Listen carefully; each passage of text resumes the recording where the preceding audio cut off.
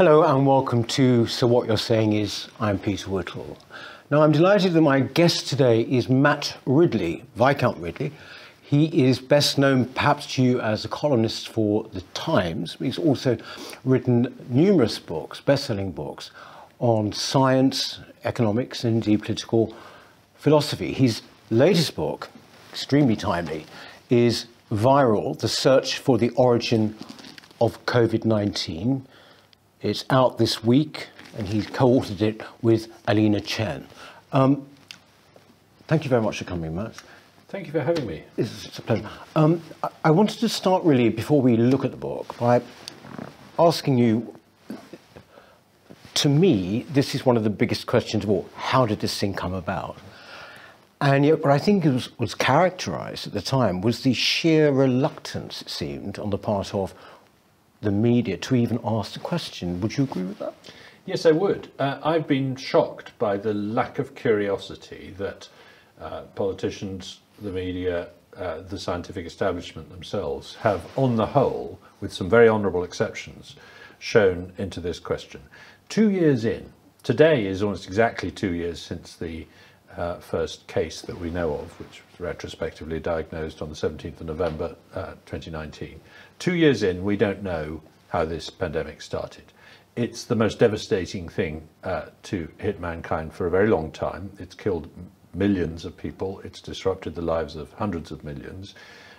It's vitally important that we found out where this came from, so that we know how to prevent the next one, and also to deter people who are watching this episode and thinking, ooh, I could wreak havoc if I deliberately caused one of these. So for most of the media to say, well, it probably came out of this wet market, but we don't have any evidence of that, but nonetheless, let's assume that. And there is still no evidence for that. It's still possible, but there's still no evidence for it. And yes, we know the Chinese aren't really being very helpful in telling us what happened, and there's a lot of obfuscation, but we shouldn't be too worried about that. They're a communist regime, after all, they do that kind of thing. That shocked me. I really didn't think that was good enough. I think it's the most important mystery of our lifetime. I think we deserve to find out the answer, and we should turn over every stone until we find out how this happened. But why do you think there was that reticence? Well, early on, the scientists most close to virology, the virologists community, got two articles out there, one in The Lancet and one in Nature Medicine, saying we can rule out any laboratory-based origin. We know enough already. And this was in February, March 2020.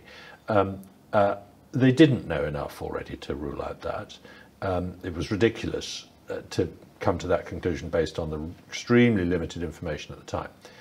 What they were worried about was partly some very weird conspiracy theories that were starting about it being a bioweapon or a failed vaccine project or something, which on the whole were crackpot and did need to be ruled out. But that's not the same as saying that a laboratory accident could be ruled out, and they should never have done that. The media took their cue from that and said, oh, by the way, it's been ruled out. I did too. I mean, in March and April, I was saying to friends, no, it's been ruled out. I haven't read the paper properly, but it says they can rule it out. And then I did read the paper properly, and I thought, well, hang on, these arguments don't fully stack up. I don't quite understand how they're coming to that conclusion. And by the way, where is the infected animal in the market? Where is the record of the early cases of this disease being food handlers, as it was in the case of SARS? There was no such evidence. And so I began to dig further and got more and more intrigued. And here we are. Well, yes, I mean, I should explain. I mean, the overall argument that you make in the book is that we should look at the idea of it coming from a laboratory, isn't it? That's the thing. You're not saying it was deliberate, are you? You're saying that it's a possibility that it came from a laboratory by accident. Very much so. And this, eventually the scientific and journalistic establishment came around to that point of view. In May 2021, they said, there was a big statement in Science, and then a lot of the media sort of fell in behind that and said, okay, yes, fair point, we can't rule it out, and we need to take it seriously.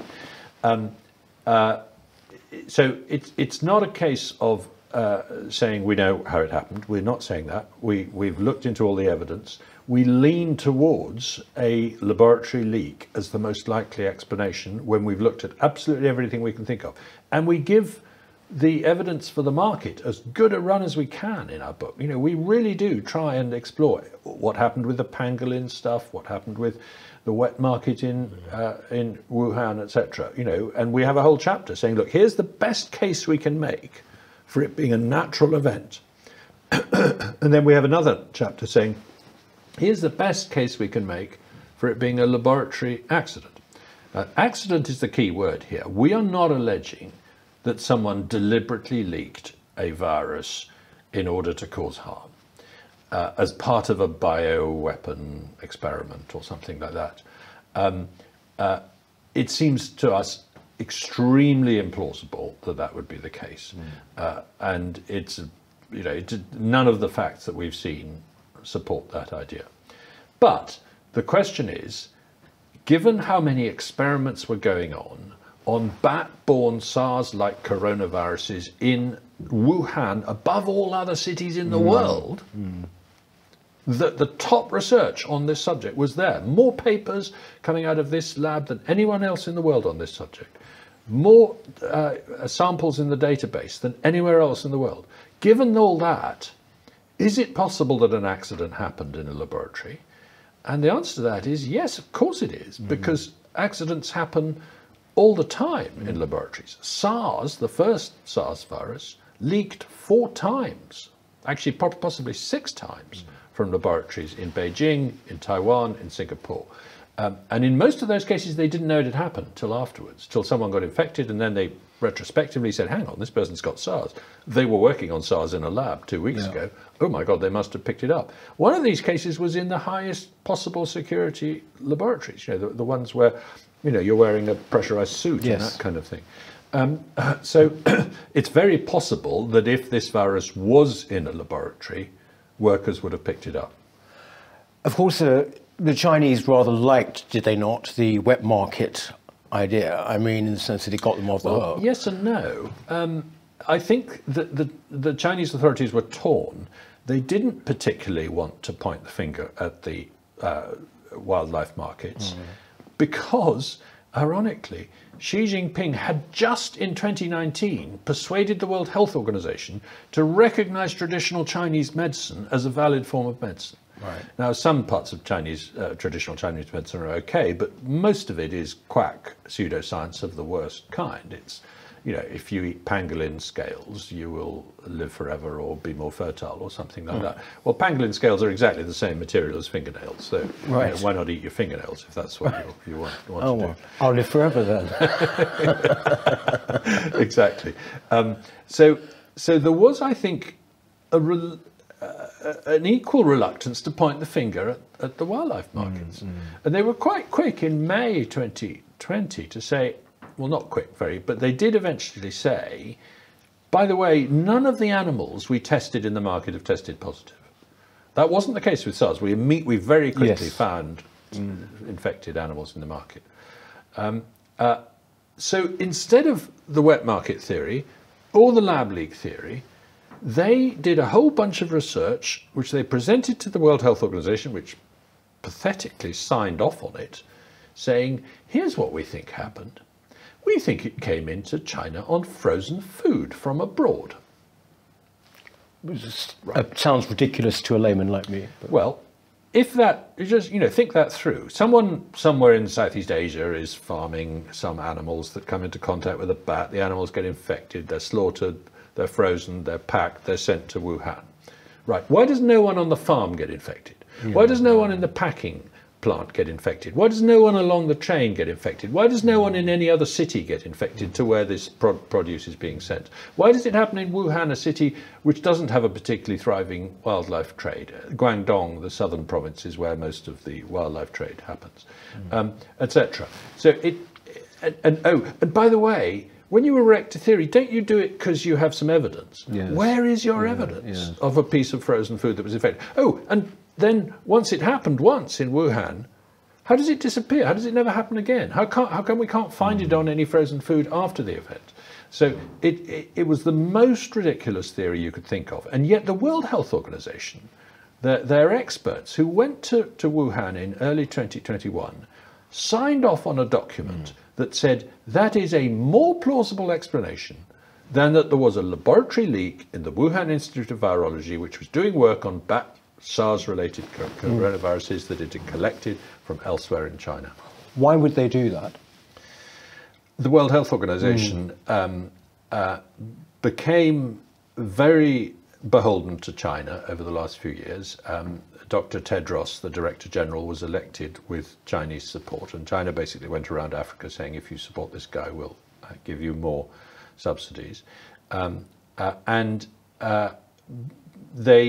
When the outbreak happened, they believed the Chinese statements and repeated them that this was not transmitting human to human. For several weeks in January, after the Taiwanese were picking up the phone and saying, there is evidence that people are catching it from people in hospitals and in homes in Wuhan. What are you going to do about it? The World Health Organization put out public statements saying there is no evidence of human to human transmission. In other words, every case so far, we're talking middle of January here, every case so far will have been caught from an animal.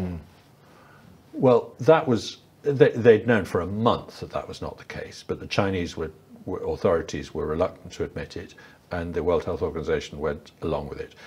And Dr. Tedros went to Beijing and he met Xi Jinping, and he said, words cannot express my admiration for the transparency that you've shown. This was at a time when the two whistleblowers in the hospital where these cases had first started cropping up, who'd gone on social media and said, hang on, we've got a nasty new infectious pneumonia here, it could be a SARS-like thing, when they had been reprimanded in the most vicious way, and lots of other people had been censored for saying anything about this, and yet the transparency of the Chinese regime was being praised. So I simply don't understand how the World Health Organization got itself into this position. Its excuse is that it doesn't have any power to force a member country to let it in, and its only way to get in was to dance to their tune. Yeah. I don't think that's good enough, frankly. And I think if the World Health Organization did not exist, then we would have started an international investigation into this much sooner and much more effectively. Yes. Before we actually look at how the book pans out, I just want to, because I'm sure that most people, including myself, don't really know, what kind of a place is Wuhan, actually? I mean, what is this place? I mean, is it a little fishing village? It's not, is it? I mean, what is... Yeah, Wuhan is a huge city. It's a city of 11 million people on the Yangtze River in central China. It's about as sort of central in China as you can get. It's a national city. It's got particularly strong links with France, historically, funnily enough. And actually, the Wuhan Institute of Virology laboratory was partly built by the French. It's a big, modern, industrial city. It's not a... the area around Wuhan has been heavily sampled for bat viruses, interestingly, because there's a lot of virology research based in Wuhan. And they found that there are no SARS-like coronaviruses in the bats around there, at least very, very few. They've never found them. And curiously, when they did a study before the pandemic, in the area where they could find SARS-like viruses, because there's a lot of interest in where SARS came from in China, in southern Yunnan, and they found that very occasionally ordinary people do have antibodies to SARS in these areas. Yes. Which implies that maybe people do sometimes come into contact with bats and pick it up. As a control, as a comparison, they chose the city of Wuhan because this lab is here, not because they thought that the viruses were there. And they showed that there's nobody in Wuhan that has antibodies to these kinds of viruses. So this is not a place where these outbreaks happen naturally. Yes. Yeah. That's the key point, which a lot of people miss. A lot of people think that, oh, they built the Wuhan Institute of Virology in Wuhan because that's where bat viruses are found. It's not true. These viruses are found much further south. I mean, the closest relative of SARS-CoV-2 came from a mine shaft in southern Yunnan near the Laos border.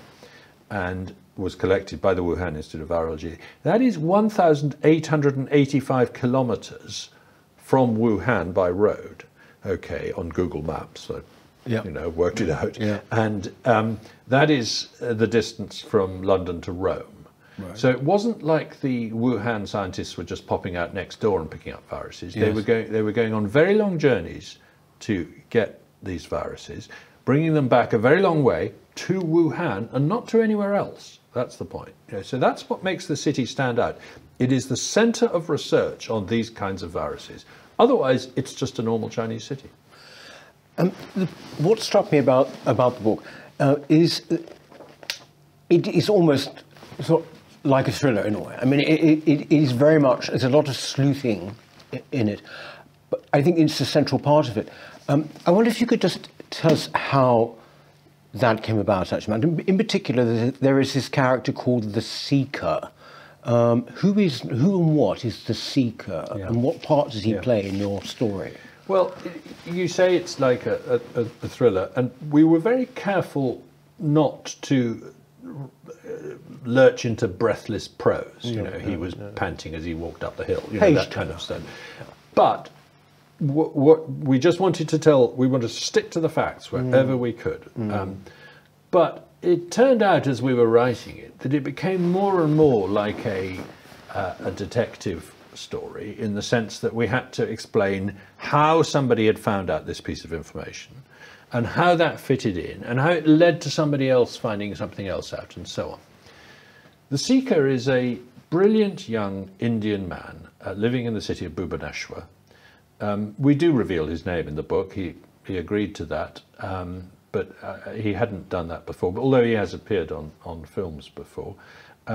He's just a highly intelligent young man who, as he put it to us, I just know how to make search engines work for me.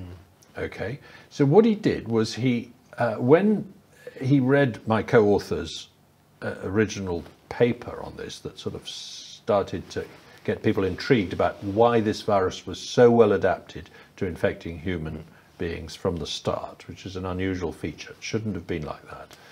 He got intrigued by this and he started digging, and he managed to get a login details for some Chinese websites, not illegally. He just managed to get someone to share something, and he started researching obscure Chinese websites.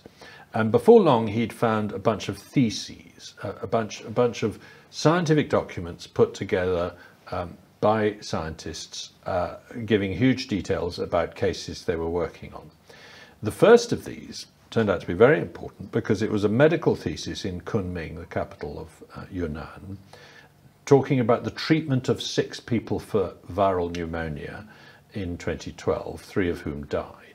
And this was a really serious case of a really scary outbreak that alarmed people all over China, but had never really been, there'd been one brief mention of it before in the literature, but the details were not there till the Seeker found this thesis.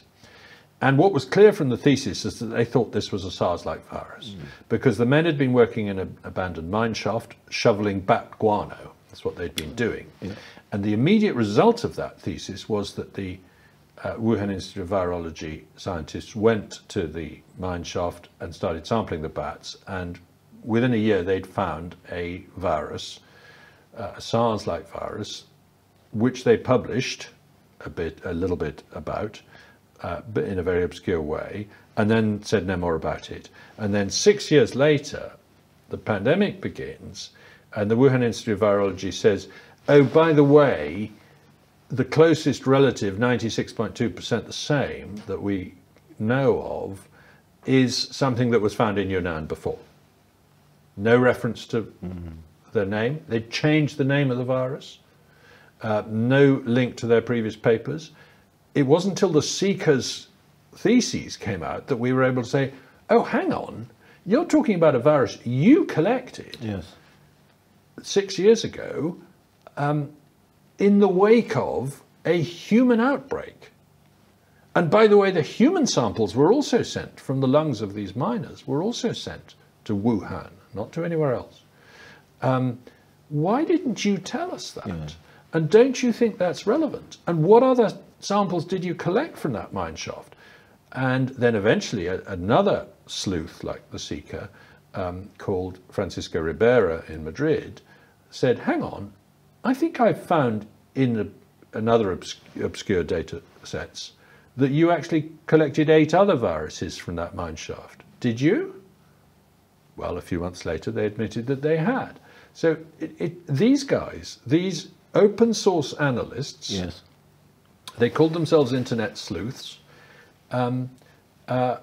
There's several others. There's Rosana Segreto, Yuri Dagin, Mona Rahalka, Gilles Demeneuf. These are the people who've found out the most about what went on. They've done better than the mainstream journalists. They've done better than the mainstream scientists. They've done better than the intelligence agents. I mean, we've talked to a number of intelligence agents who've been helpful, but not nearly as helpful as these guys who are just amateurs who know how to search the internet and find information that's there. And that's what makes this such an extraordinary story. If this was happening in America or Europe, we wouldn't need to rely on people like this. We'd go to the lab and ask the scientists, can you please show us your database? But we can't do that. It's quite fascinating how it sort of unravels. Alina Chan, your co-author, I read a piece recently, and I think it was in the Times, where she was saying that she was, slightly in fear, of her life. Is that something you feel too? I mean, is this sort of, is this a dangerous book to write, even though you're saying what you're saying? Yes, it is. I mean, there is no question that Alina and I have, to some extent, increased the risk we're running by writing this book. It is very clear that the wolf warrior diplomacy that the Chinese state operates is one of that involves cyber attacks, denigration, criticism of people who say unwelcome things about what's going on in China, and saying that a laboratory leak might have been responsible for this outbreak is something that will not be welcome in China. So to some extent, but we don't know to how much extent, we have to be concerned about what the reaction will be. Yes. Alina is a working scientist. She's a postdoctoral student at the Broad Institute, which is a Harvard MIT research, the leading molecular biology institute in the world, basically.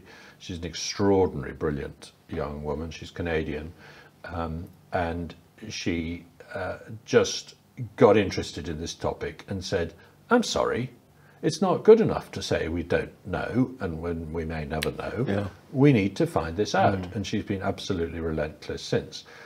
She became a very useful source for me as I got more intrigued in this subject, and eventually I proposed that we write a book together. Right. We were told by a lawyer, you won't be going to China again. Hope that's okay with both of you. Well, I'd like to go to China again.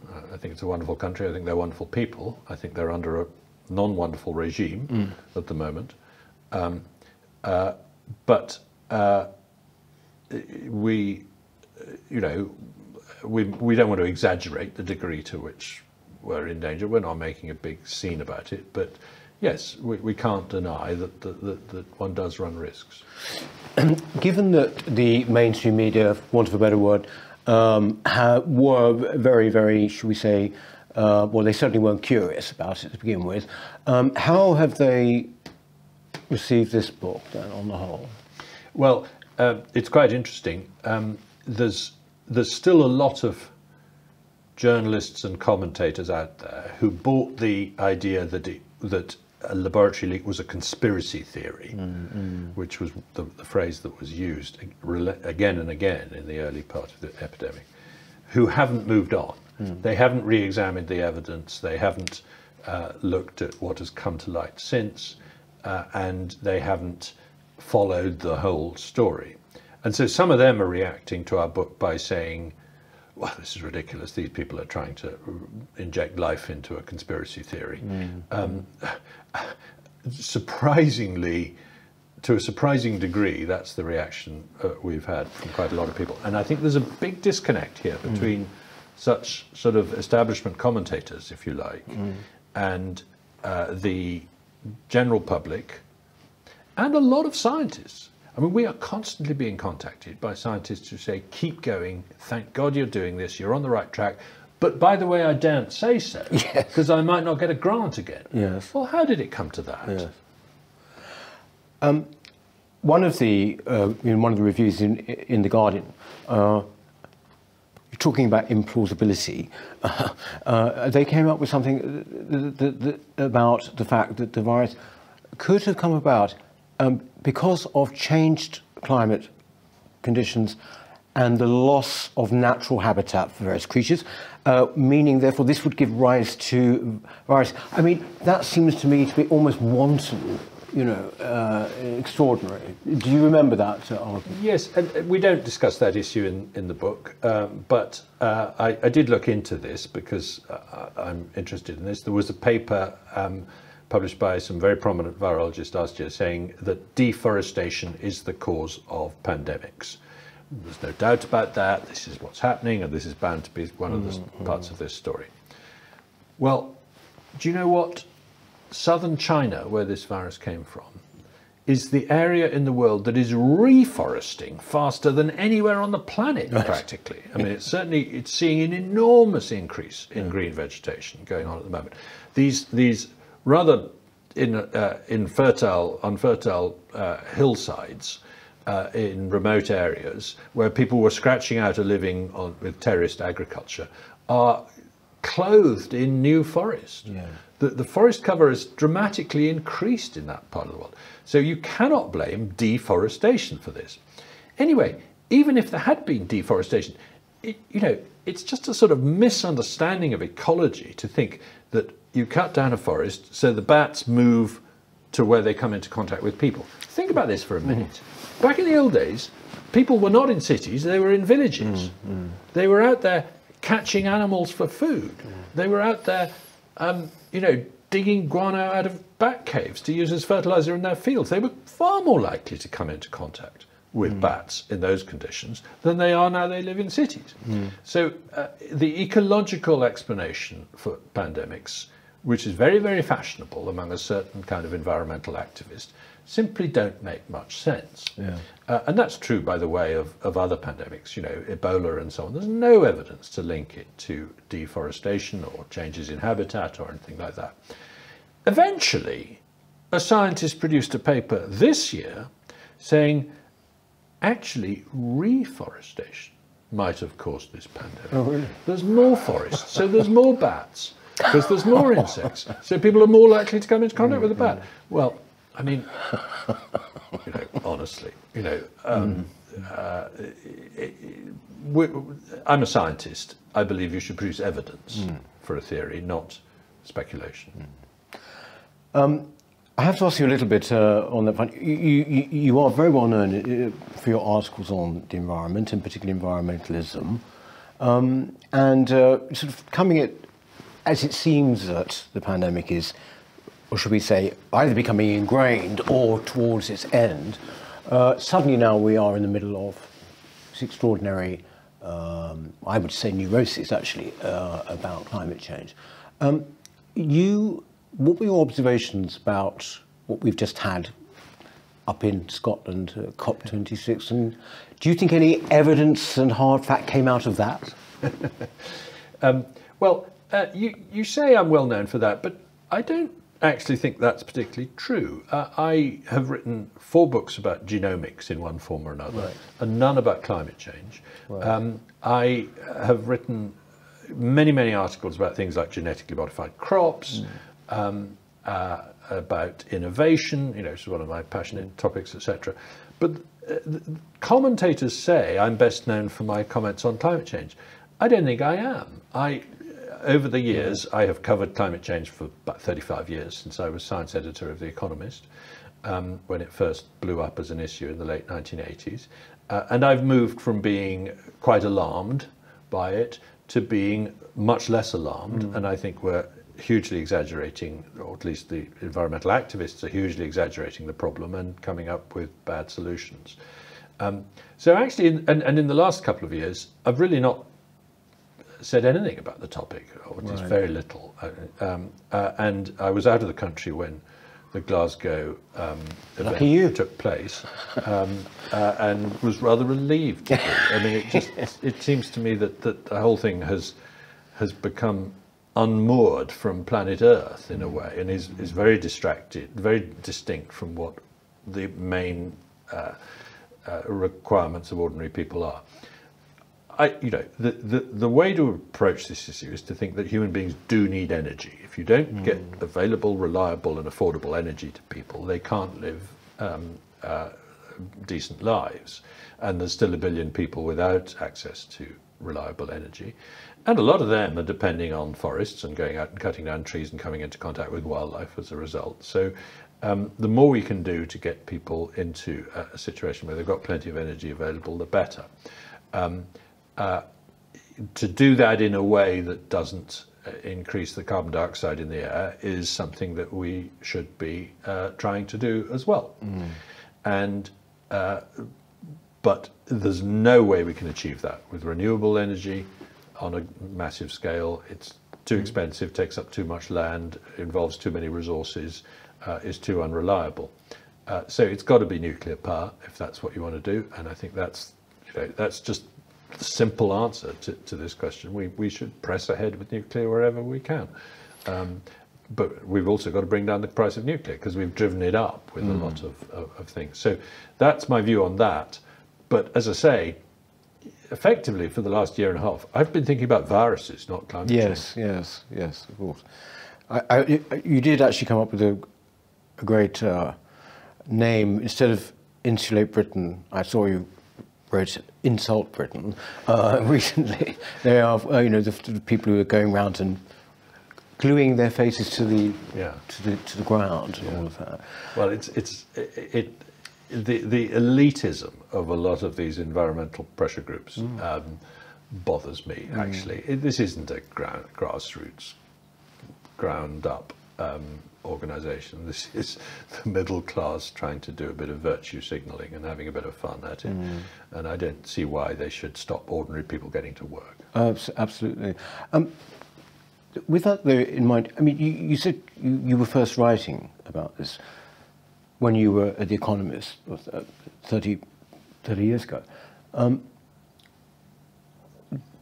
Do you think that there is some kind of religious type zeal? I mean, because throughout that time, Matt, there have been so many sort of warnings that we have 100 days left, or we have maybe a year left, or whatever it is, from Prince Charles all the way down. And I mean, you've written throughout that whole period. It does seem to be the case that there is a kind of sort of like a strange sort of Armageddon type mentality, sort of like deliver us from this. It's a kind of religious. It's not just with climate change. No. I mean, I was young in the 1970s. There were a lot of environmental concerns then. They related to the population explosion, which was going to be unstoppable, the famine, which was going to be inevitable, the pollution, which was going to shorten our lifespan, the rainforests were disappearing, the desert was expanding, the oil was running out. There were all these scares about the environment. And they made me very pessimistic as a young person about the future of the world. I don't remember grown-ups saying anything optimistic to me at all about the future in those days. So I was shocked when suddenly in the 1980s I thought, well, hang on, the living standards are improving. Economic growth is happening. I thought that wasn't supposed to happen. Yes. I thought we were doomed. And then I noticed that these doom stories just kept being churned out by the media, generation after generation. So I went back and looked at how long this had been going on. And I've traced it way back. I mean, right back to the early 19th century. I mean, in the 1830s, you've got Macaulay saying, will everyone please shut up about how terrible this industrial revolution is, because actually it's probably raising people's living standards. And he says, why is it that with nothing but improvement behind us, we're to expect nothing but deterioration before us?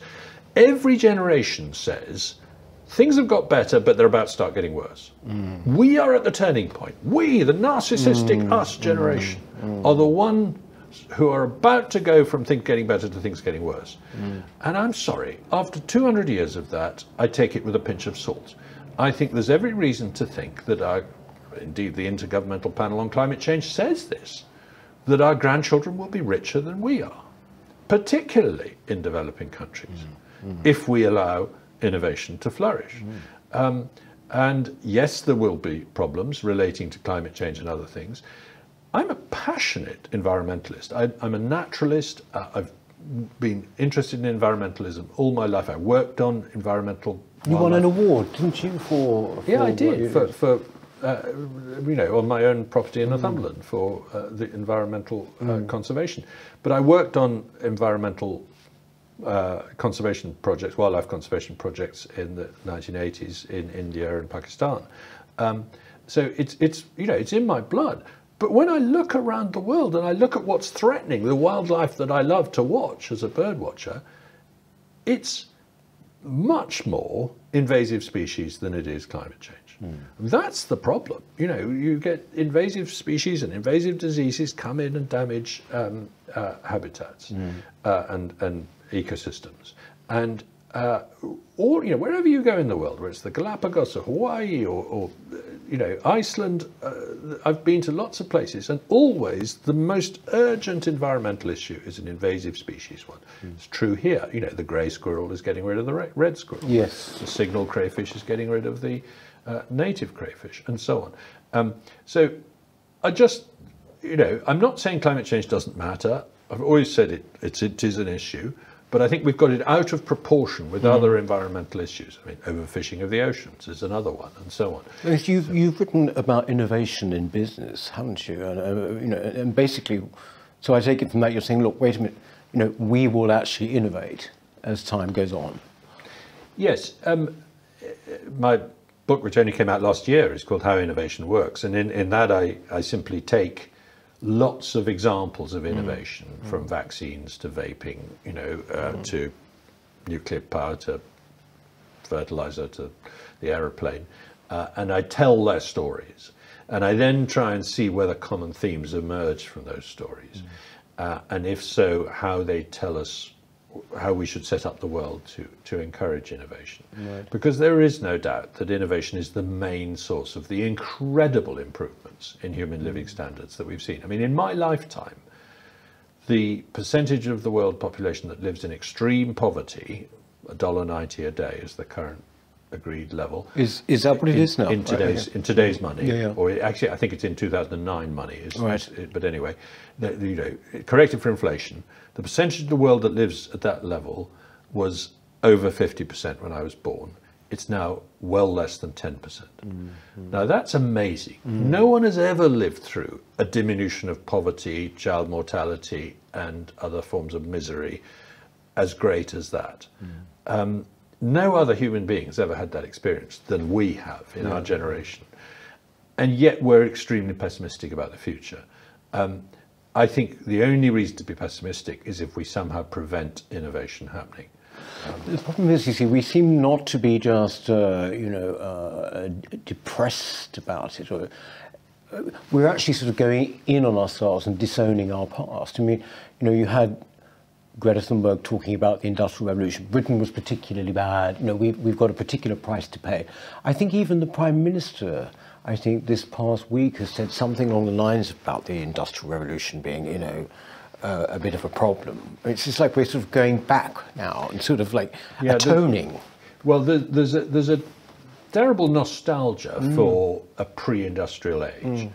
You watch a Jane Austen adaptation, and you think, oh, how lovely! They're all, you know, dancing under candles in a you know, in a country village.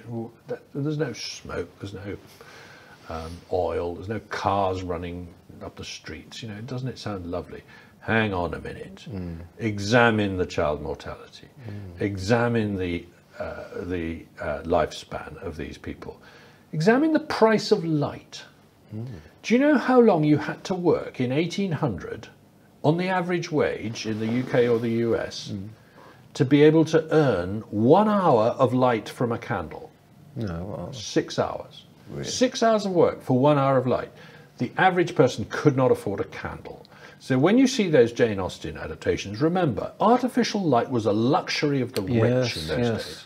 Most things were a luxury of the rich. Yeah. You know, I have a passage in my book, The Rational Optimist, about this, you know, where I describe an idyllic scene in a country village in 1800, and I say, well, hang on a minute, you know, the father's cough is going to kill him within a year. The children have lice-infested clothes. The mother has never been to a town. You know, none of them ever seen a play. You know, etc., etc. And I begin to sort of dismantle this romantic myth, so that we are haunted by this rose-tinted nostalgia for the past. You know, somebody once said, you know, anyone who thinks life was better in the 18th century, just mention one word to them: dentistry. Dentistry. I can think of antibiotics, actually. Yeah, That's another thing. Yeah. The book is now out, viral.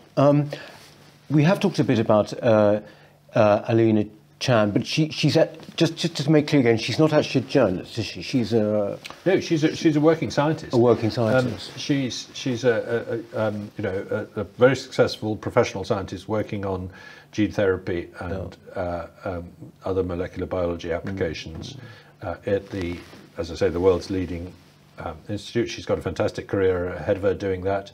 She sometimes stops and says, "How have I got diverted into doing this crazy thing?" But she became such a reliable and careful observer and contributor to the debate about the origins of COVID, largely on Twitter, which was the one social media forum that didn't censor any discussion of a laboratory leak. Facebook censored it. If you said, "I think this piece of evidence points towards a laboratory leak being the source of the virus," you weren't allowed. It was just wiped out.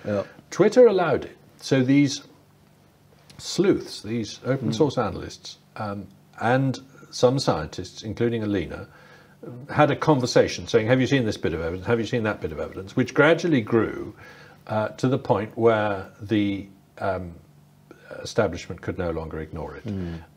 So she's got a fantastic future as a scientist. It's been a remarkable experience for me. I've never co-written a book before. We didn't meet until after the book was finished. We met last week for the first time. Really? Which was very moving, actually. Yes, of course, that's the way people... Of course, we'd spend a huge amount of time not only communicating in emails, but also face-to-face on screen.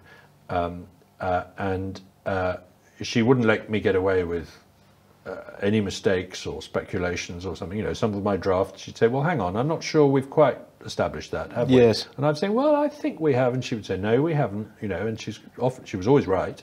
You know, "Good point. Yeah, no, the facts don't quite go that far, and we're not going to put speculation in the book. We're going to, you know, stick, well, as far as possible. You know, we have to do some kind of speculation, but not significantly. We're trying to stick to what we know and what it's telling us." Thing is, writing a book like this, the story is changing as you're writing it, presumably. Yes. I mean, you know, how long did this?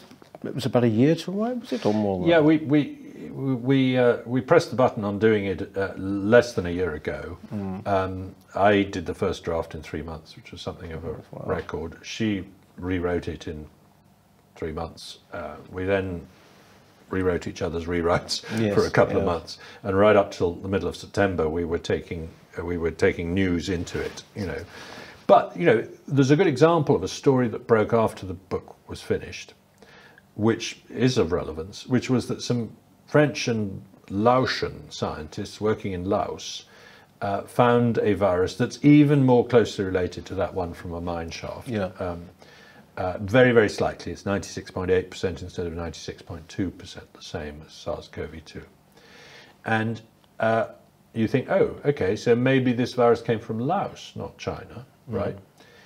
And then, just a couple of weeks ago, some documents dropped from a Freedom of Information request by some of these other sleuths, which revealed that the EcoHealth Alliance, which is this American group that collaborates with the Wuhan Institute of Virology, were collecting viruses in Laos, among other countries, in the period, over the last 5 or so years, and that instead of analysing those viruses in Laos or in America, they were sending them to their favourite partner in this work, the Wuhan Institute of Virology. So again, even with these viruses from Laos, the only people we know who took samples from bats and took them to a place called Wuhan were the Wuhan Institute of Virology scientists.